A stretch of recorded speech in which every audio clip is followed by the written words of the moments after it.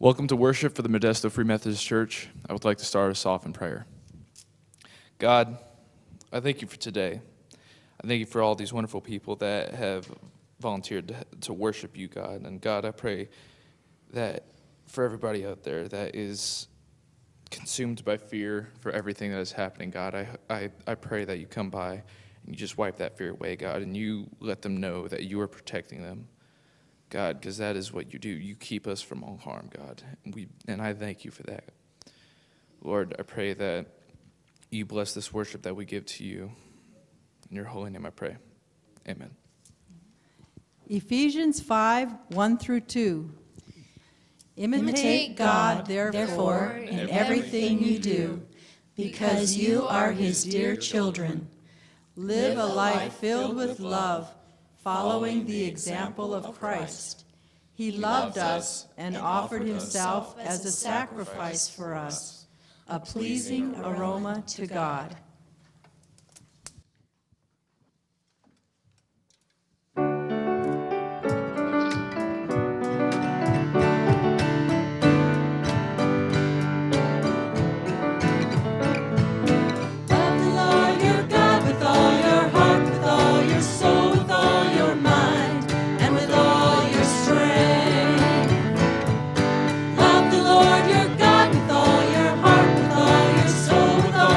Mind.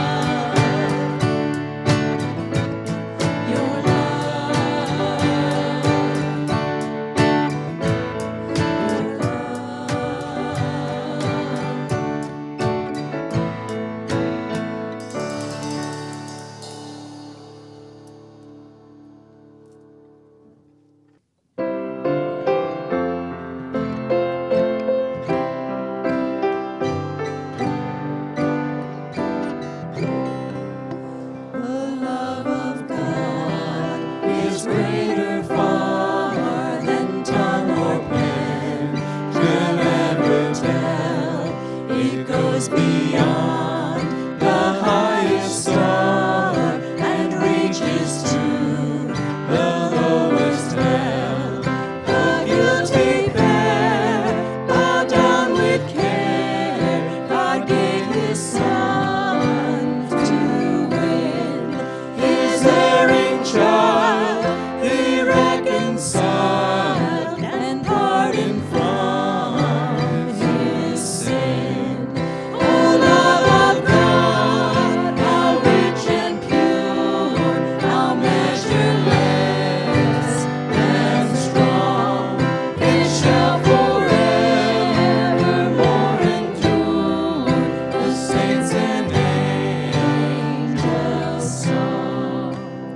When years of time shall pass away, and earthly thrones and kingdoms fall, when men who hear refuse to pray, on rocks and hills and mountains call, God's love so sure shall still endure, all measureless and strong, redeeming grace to Adam's race, the saints and angels' song.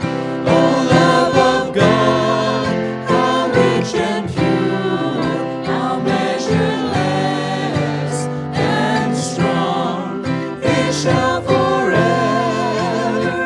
endure, the saints and angels' song.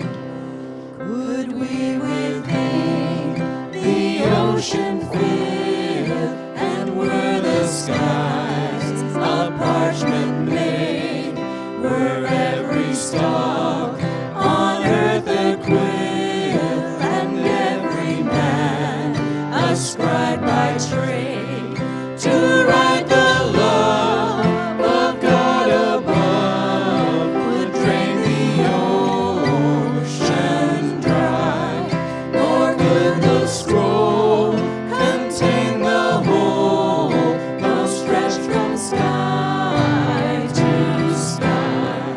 Oh, love of God, how rich and pure, how measureless and strong, it shall forevermore endure, the saints and angels' song.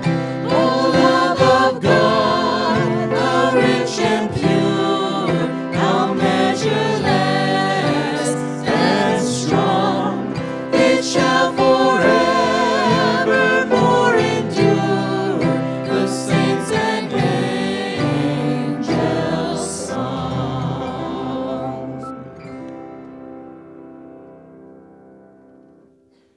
Let's bow our heads and pray.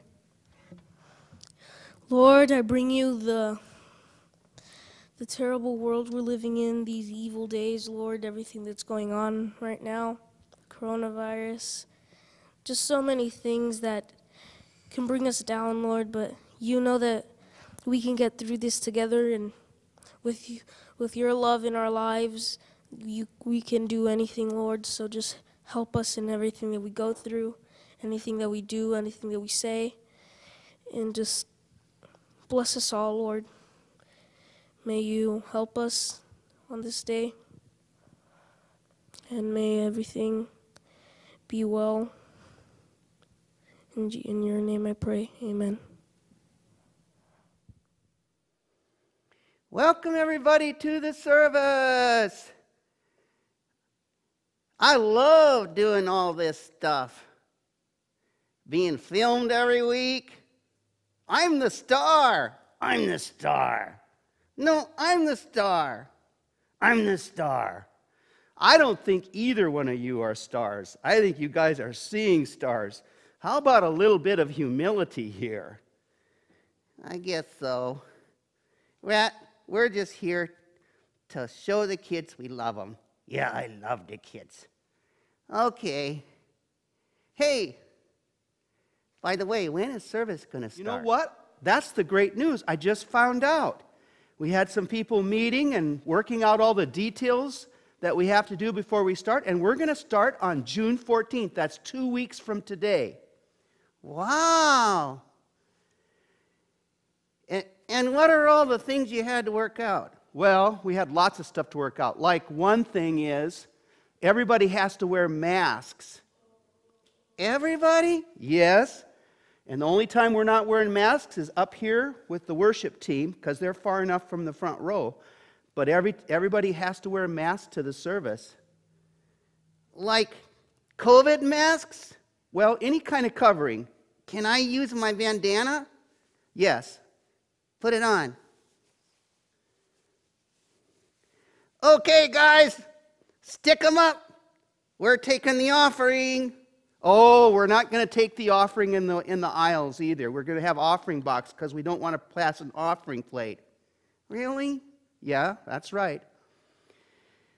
What about people that are sick? Well, if they're sick, they need to stay home. And I just found out this morning that Wilda bought some temperature scanner things, and we can scan people's temperatures before they come, as they come in the door. Wow, that's a lot of rules.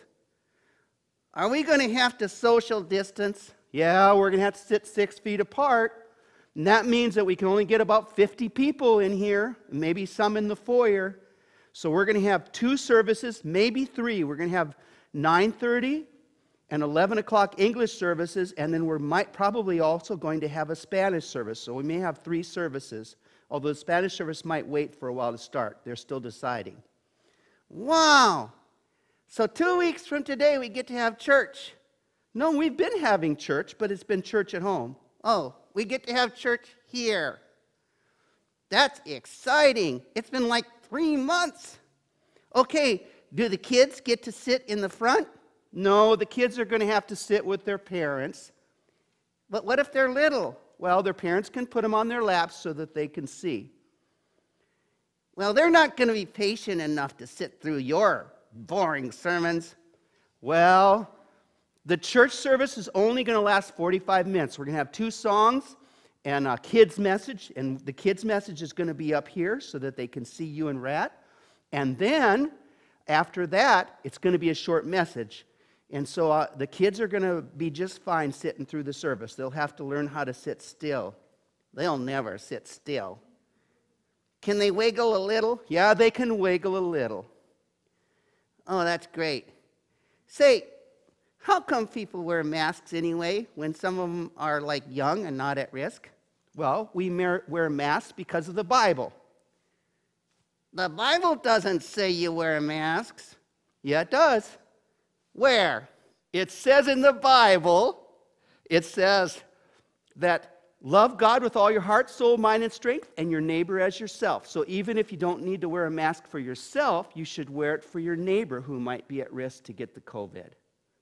So wearing a mask is loving your neighbor? That's right. Oh, I never looked at it that way. So even though I'm a puppet and Rat is a rat, I'm a rat. We should wear a mask just to make other people feel more comfortable? Yeah, that's right. That's why we do it. I don't want to wear a mask. Would you do it to make someone feel more comfortable? Rats don't care. I'll just avoid people. Okay, you can just avoid people, but Tommy, you're going to have to wear a mask. Really? But not when you're up speaking, okay? Because it interferes with speaking. Plus, we're far enough away. All right. That sounds good. I want to help other people feel comfortable, don't you? Yeah, that's what we do. Hey, kids, looking forward to seeing you in 2 weeks. 9:30 or 11, or if you speak Spanish, you can come to the later service. God bless you. God bless everybody.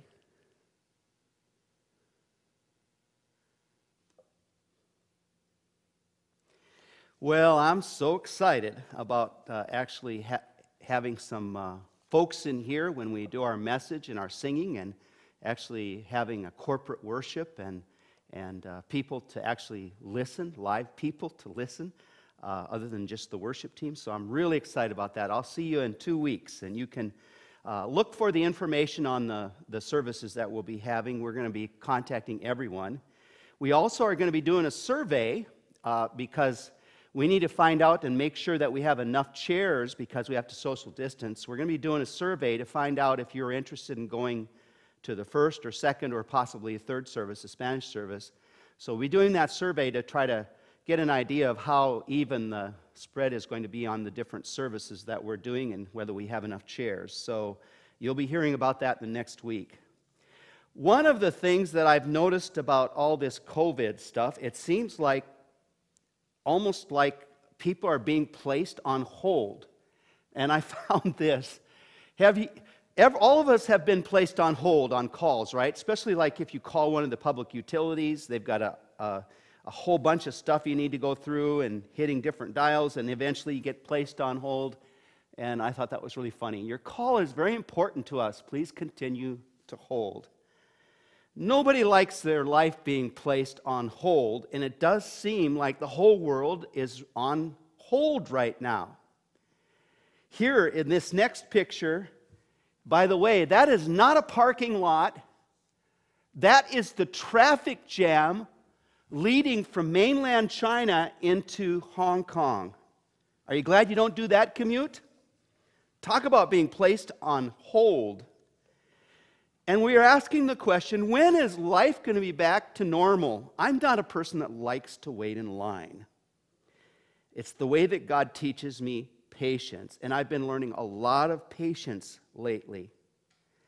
But when is life going to return to normal? When are we going to get back to eating in the restaurants, going to church, hugging, shaking hands, instead of wait? It does seem like life is placed on hold, doesn't it? Well, the Free Methodist Church is not on hold. This week we're having annual conference. Actually, we're recording this on Saturday, and right when we're done recording this, Sabino and I are going to go and watch annual conference as a webinar. And we're part of a larger network of churches so that we can spread the good news of Jesus Christ here and in our state and nation and all across the world. And here's what it says, what our superintendent wrote about what an annual conference is. When the leaders of the Free Methodist churches gather annually to seek God's face, conduct church business, choose its leaders, envision life under the reign of Christ, and equip disciples to serve, we call this annual conference. And our conference superintendent is up for election this year. He's elected for every 4 years. And every year, all our pastors are appointed to the churches by a committee in the conference composed of equal numbers of clergy and lay people called the Ministerial Appointments Committee. So that's going to happen in just a few minutes. Our conference is not on hold. The church is not on hold. The Free Methodist Church is not on hold. We continue our mission here and throughout the world. We're not on hold locally either. We've had a lot of changes. We've gone to online services, video Zoom meetings. We have a group of people that do phone care every week and make dozens of phone calls. And now we're gearing up to start our church again, the public services, with a list of guidelines, single space, that covers a whole page. When are we restarting? In 2 weeks. And we're going to work all that stuff out.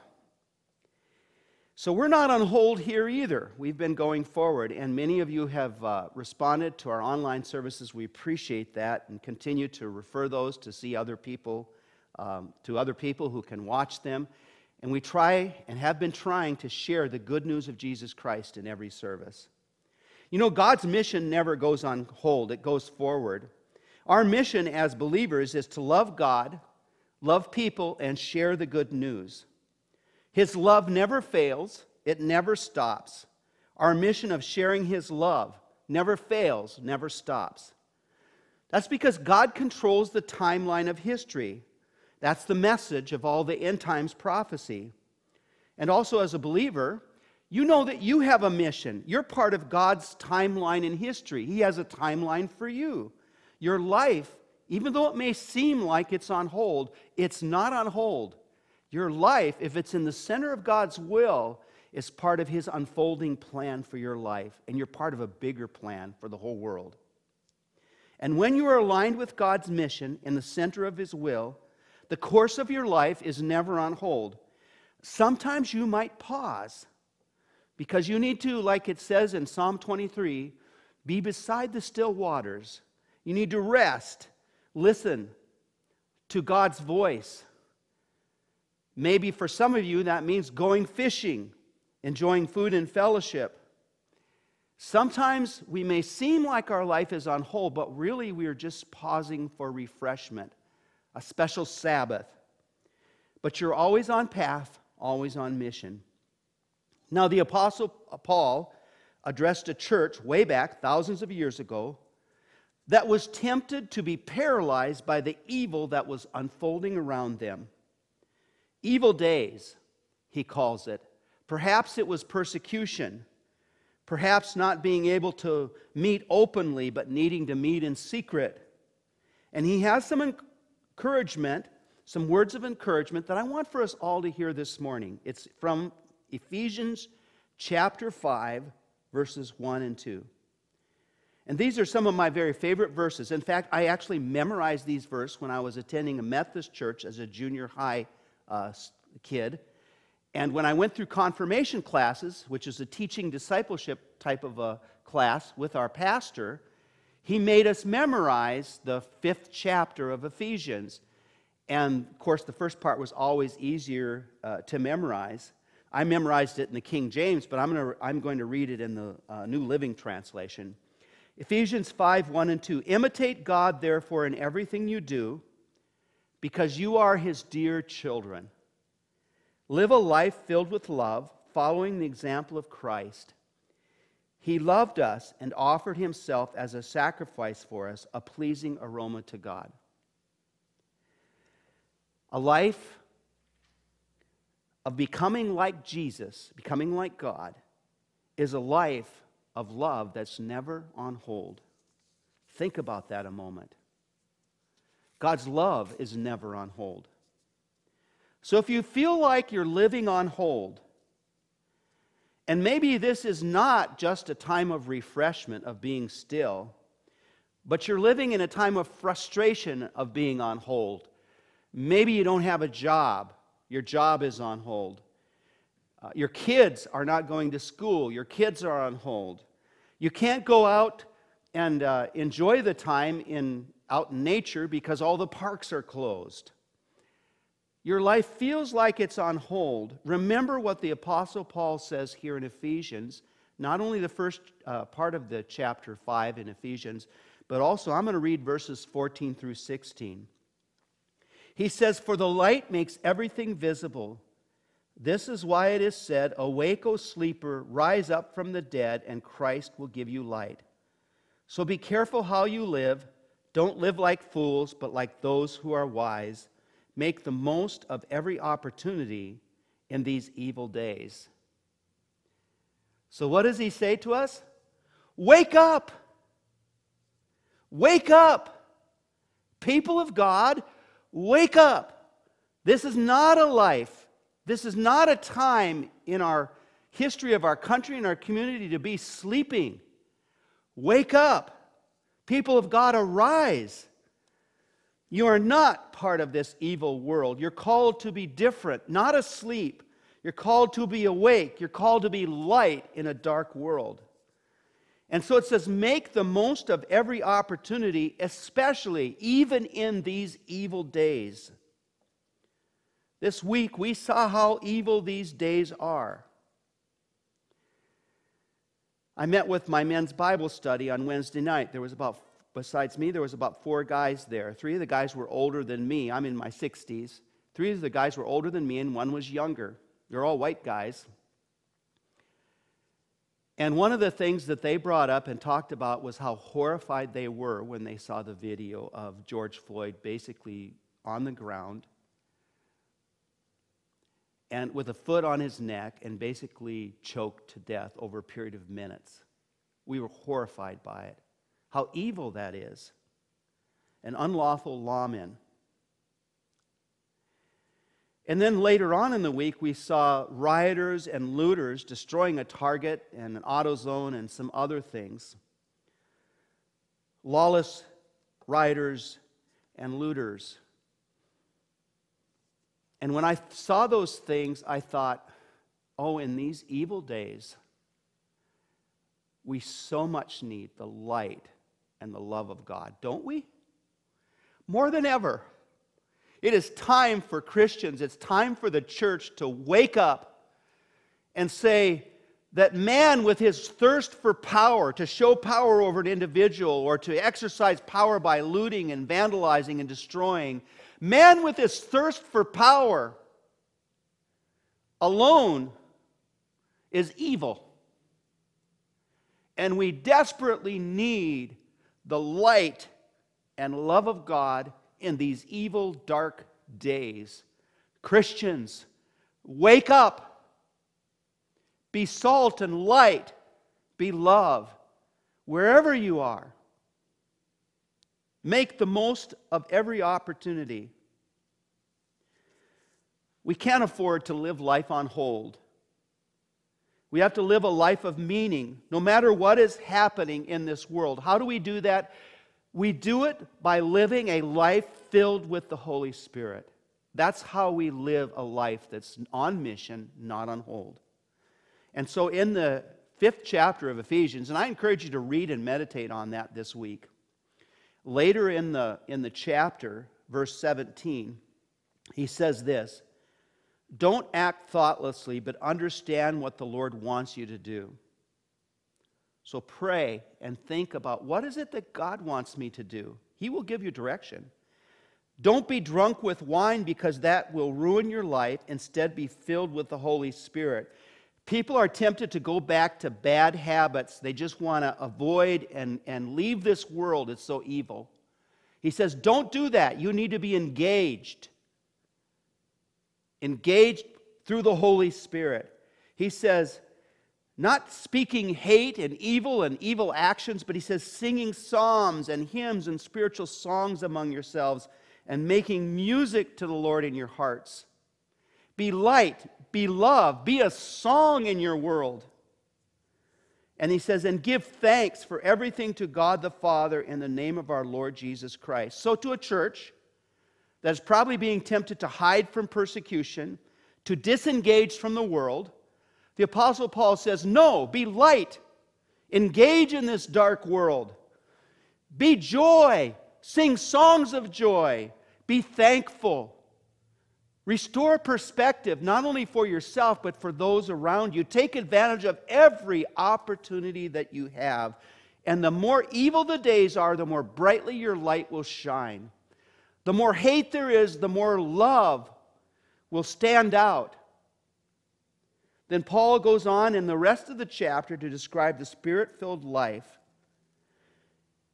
And I'm not going to get into all that. You can read that and meditate on that. He gives specific instructions for men and women, husbands, wives, kids, bosses. He talks about slaves and all kinds of things in there. He goes on to describe, here's what this, in application, here's what the Spirit-filled life is like. Because the Spirit-filled life is never on hold. It's not asleep, it's awake. Awake to opportunities every day. So when you wake up in the morning, pray, Lord, give me an opportunity to do something great for you today, to show your love, to serve you, to bring light in the darkness. Lord, help me to live in your Spirit today. In the name of Jesus, pray. And I'd like to pray that prayer right now. Our Heavenly Father, in the name of Jesus, I pray, help us as the church to wake up, to be light in the darkness, love that destroys hate. Help us to make every opportunity an opportunity for people to see and know that Jesus is Lord. Help us to live our lives in joy and thankfulness, even in these evil days. In the name of the Father, the Son, and the Holy Spirit, we pray. Amen. God bless you. You have a wonderful week.